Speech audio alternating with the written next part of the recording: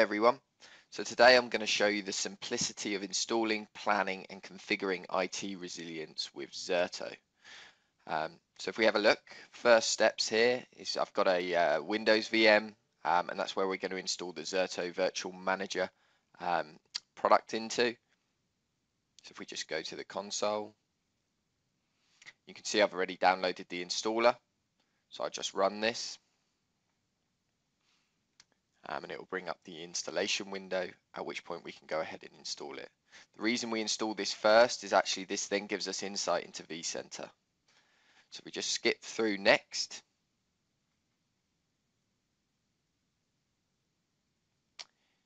Accept the license agreement. You can obviously choose where you install it. You've got a couple of options, Express or Custom. Custom gives you more configurability around database, etc. Enter in the vCenter details. So you can see the vCenter name there. As I said, we install this now because connecting to the vCenter gives us more visibility to help with the planning at the next stage, which I'll show you after we've done this. So just type in the vCenter name, followed by the username. Typically, you'd have a Zerto service account within vSphere at this point.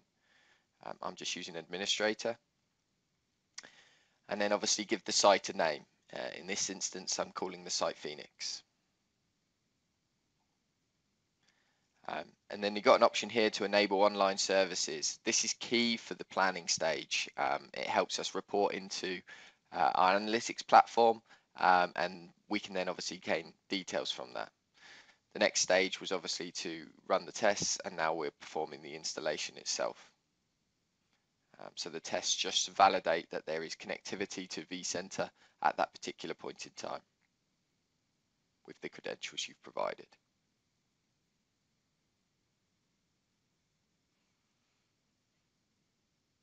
So this step shouldn't take too long. We should see the bars moving shortly. There we go.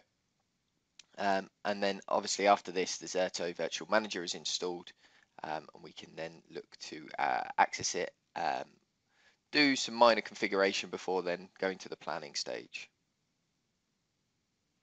So you can see installation is now complete, hasn't taken us very long. I'm not going to open it within the ZVM itself. I'm actually going to open another browser and access it directly. So you can see the IP address here. So if we just pop that IP address in, we use HTTPS over port 9669.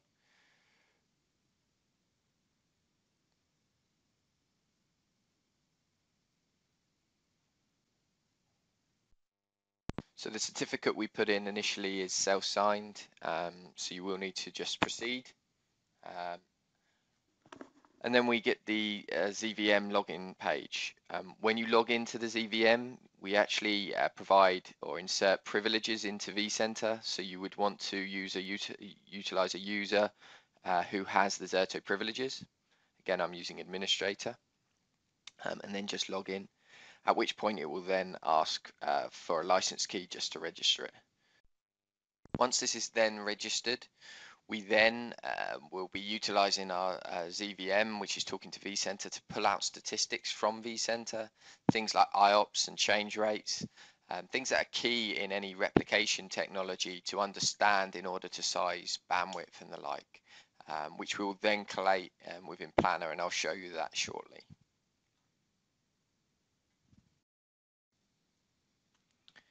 So obviously this has just been installed, and so first load can take a little while. There we go.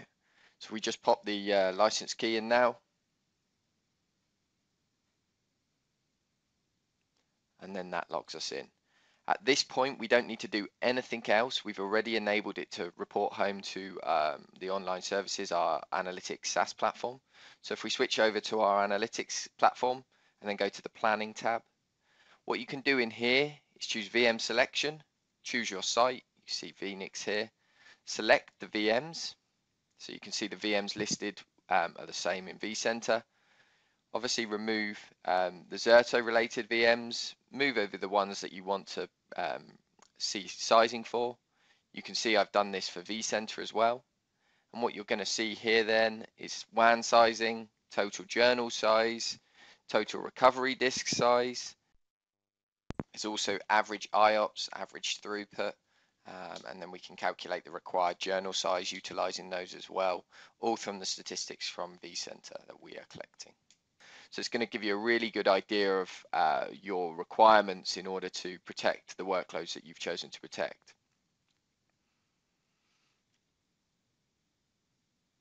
You can then obviously export this to CSV or Excel, so you've got all of that data to hand. This, as I said, is only a demonstration environment, so you can see the values are fairly low. In a real environment, you're going to get exactly the same output related to whatever your workloads are doing.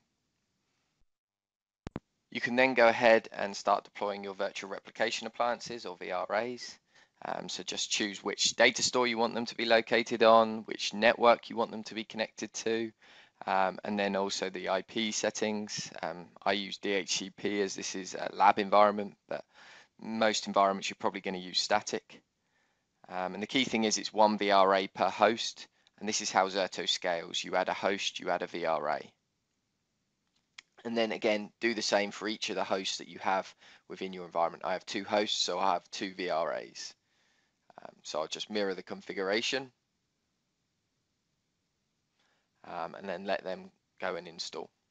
So all we're doing here is effectively pushing out an OVF file to vSphere, at which point they'll then obviously be powered on and marked as on and connected to the ZVM. The last stage before we can configure virtual protection groups, which I'll talk about in a minute, is actually pairing the sites. Now, I've already pre-created another site, so I'm just going to pair to it, and we'll get that up and running. It's another vCenter site in this instance, but Zerto also supports AWS, Azure, Hyper-V, IBM Cloud, so you can have different sites in here. There's no limit on the number of sites per se. We then get to the VPG section. So the VPGs are really core to everything we do. In order to protect any workloads, you create virtual protection groups. So these virtual protection groups are consistency groupings where you can protect one or more VMs. Traditionally, you protect an individual VM. With Zerto, you protect the VMs as one.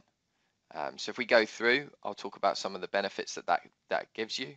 So if we just give it a name, so CRM in this instance, I'll choose the CRM VMs, move them over.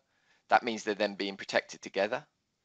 I can put boot ordering in here, so you can move your VMs into different groups and have boot delays between the groups. Once you've selected your VMs, you then choose where you want to replicate them to. So I'm going to use my new site, so that's the Edinburgh one. At which point I then have the option to choose the host, cluster or resource pool I want to replicate to. So I'm just going to choose the Edinburgh cluster. You can choose the data store on the target side. So these are the defaults. You can actually provide more granularity here. Key thing to note is your journal history. So Zerto can have a journal history of up to 30 days. And I'll talk a bit more around the journal later on. You can then edit every single disk attached to the VM individually. You can choose to mark a disk as temp data, where we will replicate the entire contents of the disk initially, but then no changes on that disk. So good for anything that's highly transactional, but ultimately temporary. You can choose whether the disk is thin or thick provisioned on the target side. You can choose which data store for each disk that we're recovering to. So different disks can be on different data stores. We support raw device mappings or RDMs in VMware. And then we also give you the ability to pre-seed if you like. So maybe you've got a very large disk, you don't want to replicate it all over the wire. You can actually take a copy of the VMDK, ship it to the target side, and use that to pre-seed the replication.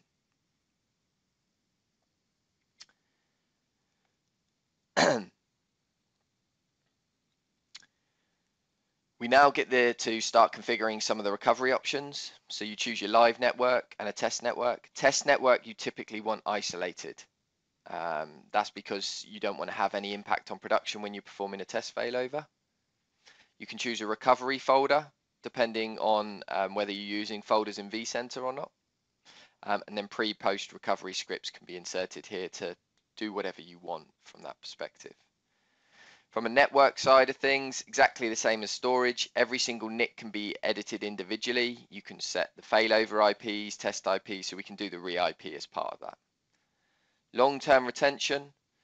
This is really key to obviously providing that backup capability.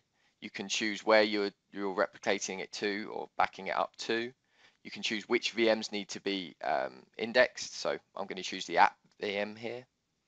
And then you can choose a schedule. So you can do daily, weekly, monthly, and yearly, and they can be incremental or full. And then you can obviously specify the retention of each of those. Very much like a traditional backup product. The key thing with Zerto is we have no production impact on your production environment, which gives you a lot more flexibility around when you run this and a lot less risk. You then get a summary of everything you've created, at which point you can then go ahead and click Done.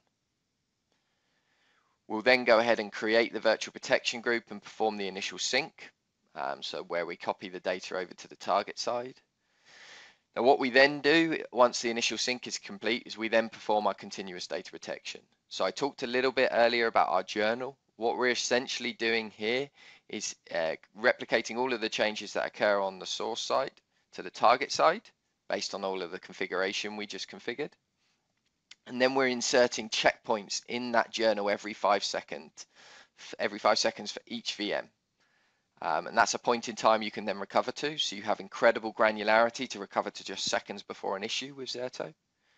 And actually what we do is we ensure that point in time is inserted at the exact same point in time across every VM within that virtual protection group. So that's the consistency mechanism. So if we have a look at some of the capabilities and features you can utilize with Zerto once you're protecting your workloads and applications, we have our test failover capability, our live failover capability, exactly as they sound like, very DR focused. We have a restore file, so you can actually recover individual files from the journal from any of your VMs. You can move your virtual protection groups for migration and mobility use cases. And you have search and restore, which is your long-term retention search capabilities. So if you do a test failover, just to show you the journal, you can choose the virtual protection group, select checkpoint, and actually you can then see all of the checkpoints in the journal. And you can see we've pretty much got one of these every 5 seconds since we created it. These really show how Zerto can minimize your data loss regardless of the issue, whether it's ransomware, OS corruption, whether you've got a power outage. It doesn't matter. Zerto can recover to just seconds before the issue occurred, ensuring your data loss window is down in those seconds as well. When you tie that into the mobility capabilities of Zerto that I've talked about, and now the backup capabilities that we have where we're removing the traditional overheads associated with backups, Zerto is providing you an IT resilience platform and the simplicity that goes along with a single platform to really free up your resources to focus on innovation for your business and other key aspects rather than just keeping the lights on, which has traditionally been the case.